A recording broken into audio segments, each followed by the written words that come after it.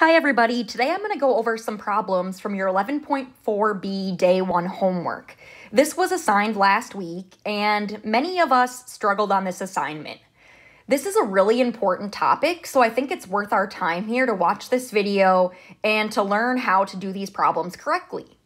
I also added another attempt onto the homework assignment, so you can go back in and you can redo your assignment and get a better score. I'm going to go over 4 problems in this video, and the total homework itself is just 8 problems. So we're essentially going to go over half of the homework together, and then you can go back and redo your homework for a better score. This is also going to help you be more successful on the 11.4b exit ticket that you'll be completing this week. So here's number 2 off of last week's homework. We have a set of data that is normally distributed with a mean of 22 and a standard deviation of 4. Label the values on the normal distribution curve. Well, anytime we're setting up a normal distribution curve, the mean always goes right in the middle of your curve. So if our mean is 22, we put 22 right in the middle. Then if the standard deviation is 4, to get one standard deviation above the mean, you just add on 4. So 22 plus 4 would be 26. Then 26 plus 4 would be 30. You can get that last value on your own. To get the standard deviations below the mean, you subtract 4. So one standard deviation below the mean of 22 would be 22 minus 4, which is 18. 2 standard deviations below, we just subtract another 4, and 18 minus 4 is 14. You can get that last value on your own.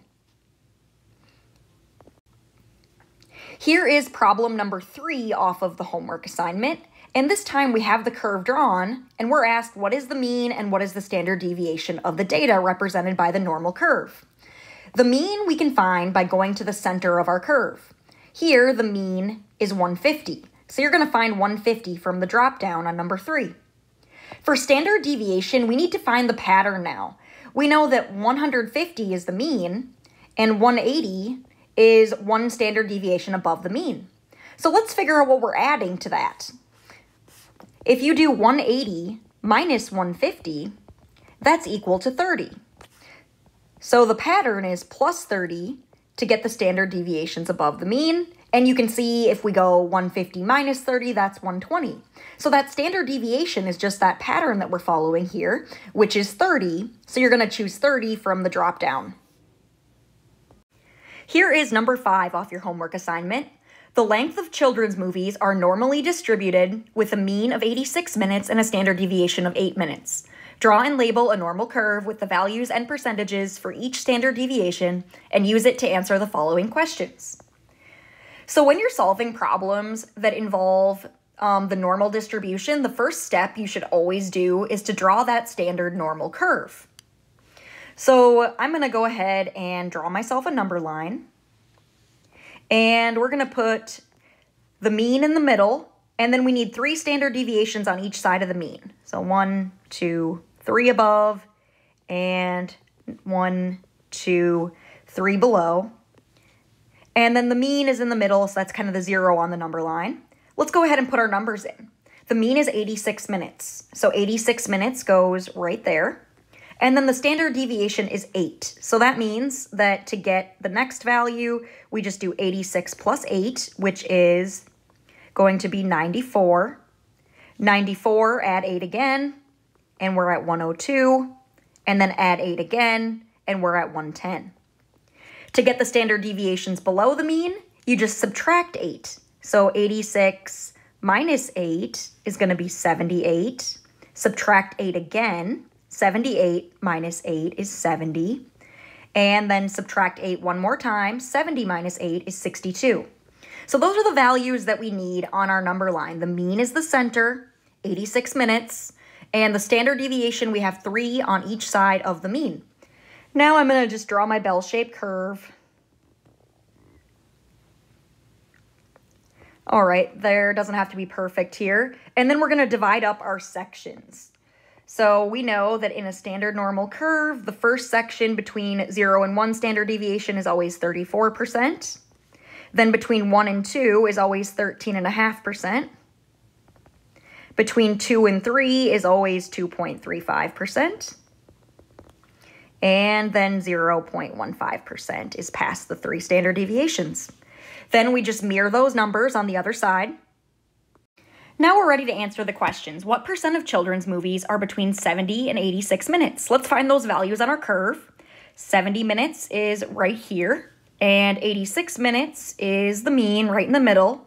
And you can see that between 70 and 86 is the 2 sections. One of them is 13.5%, and the other is 34%. So you just need to add 13.5 plus 34, which is 47.5%. So that's your final answer for number 1. You'll drag and drop that to that spot, 47.5%. The next question says, what percent of children's movies are between 78 and 94 minutes? Well, 78 and 94 is 1 standard deviation below the mean to 1 standard deviation above the mean. If you remember the values from your empirical rule, within 1 standard deviation of the mean is 68%. So that answer is going to be 68%. If you don't remember that, that's okay. You can just take those 2 numbers. 34% is the first section. Second section is also 34%. 34 plus 34 is 68. So 68% is your final answer on number 2. The third question says, what percent of children's movies are above 102 minutes? When we find 102 minutes, we see that that's right here.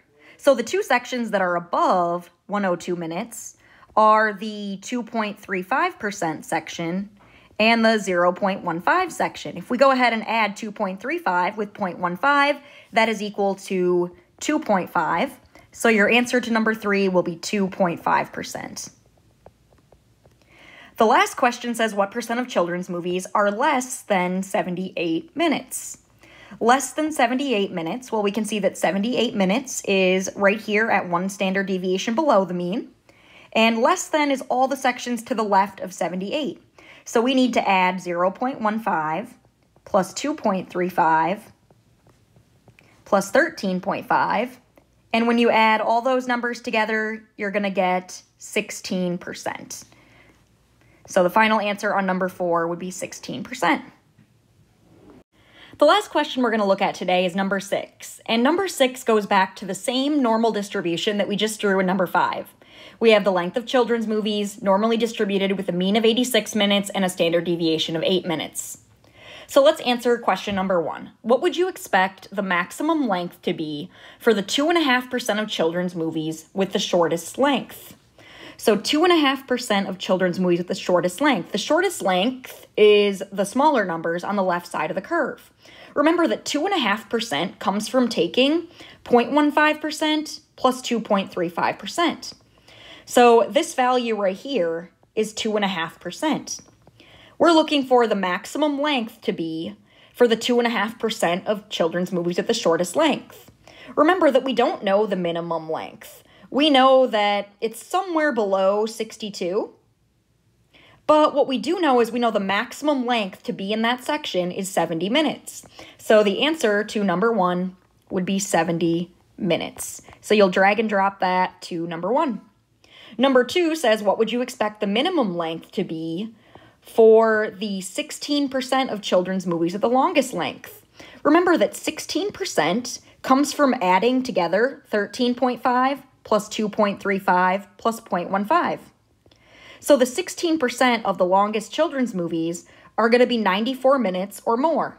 We're looking for the minimum length. The minimum length would be 94 minutes. Remember, we don't know the maximum length.